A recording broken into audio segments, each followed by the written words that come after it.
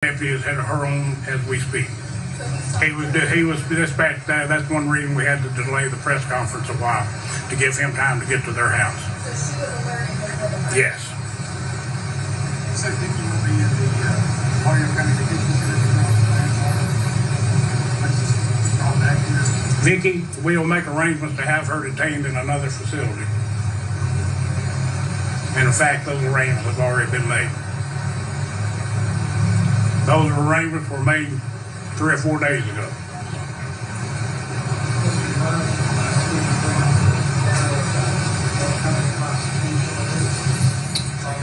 Well, we primarily want to bring him back here and hold him accountable, not only for this escape, obviously, but for the murder of Connie Ridgway. So we're going to be working with the Sheriff's Department to make sure that we can get him extradited and get him back here and hold him accountable.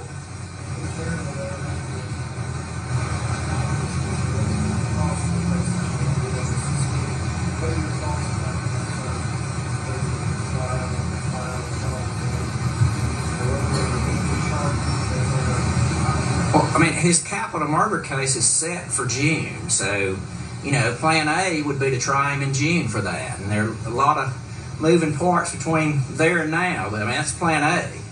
And obviously, I know that we got a great staff at the jail, and I know that they're going to be on high alert to house him and make sure that he doesn't get away from us again.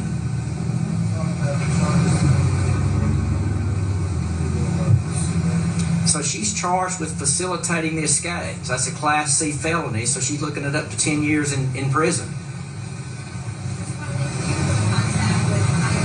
And it's not going to be easy, her being a corrections officer either. Should have thought about all that shit. Yes, I mean, that was our first priority when we found out that they were captured, is to let them know that, and we've done that, so they know.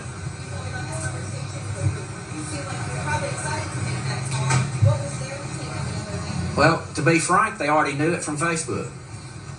So apparently the people in Indiana had already released it on Facebook. But yeah, I mean, but yeah, that's part of what we take very seriously, is to make sure that our victims are informed and consulted about the case, and we've done that.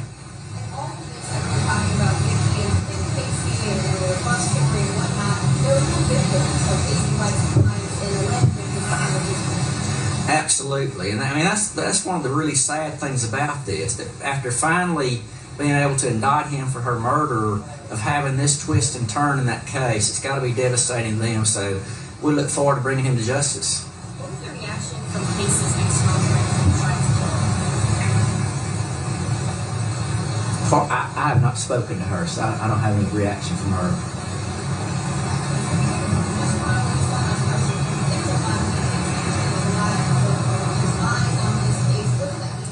Well, there you see the breaking news, major breaking news coming in from Alabama. You just heard the police chief there, the sheriff, announcing, reporting that the prisoner, the missing inmate, Casey White, 38 years old, has been captured. He's now in police custody, along with Vicki White, 56 years old, the missing former Alabama corrections officer, who authorities believe helped Casey White, and they're no relation, even though they have the same last name, helped him escape. They are both in custody now. We are told by U.S. Marshals, they tell CNN that Vicki White's injury, she's now in the hospital, was what they described as a self-inflicted gunshot wound. No law enforcement officers fired any shots, we're told by the Lauderdale County Sheriff, Rick Singleton. You heard him make the announcement that both of these individuals are now in custody. Vicki White is in custody at a hospital receiving treatment for what U.S. Marshals tell CNN was a self-inflicted gunshot wound. And Casey White, the missing inmate, he is now in police custody as well. Charles Ramsey is joining us right now. He's CNN's a senior law enforcement analyst, former police chief here in Washington, D.C., as well as Philadelphia. What do you make of this, the breaking news, Chief Ramsey? It's over, at least for now. Well, I'm glad they're in custody. I'm not surprised. You know, this case got a lot of national attention. CNN and others really did a good job of getting the information out and keeping the story alive. And in today's world, with social media and the way in which people communicate, I didn't think it would take very long before they finally found him. I mean, his physical stature alone would make him stand out in a crowd. So it's unfortunate that there were injuries, but again, it's better that they're in custody. That's the main thing. They're both in custody, and we'll see what happens from here. Casey White apparently not injured. Vicky White clearly injured. She's in the hospital for treatment from what, as I said, U.S. Marshals described as a self-inflicted gunshot wound. And she's been transported to a hospital there in Evansville, Indiana.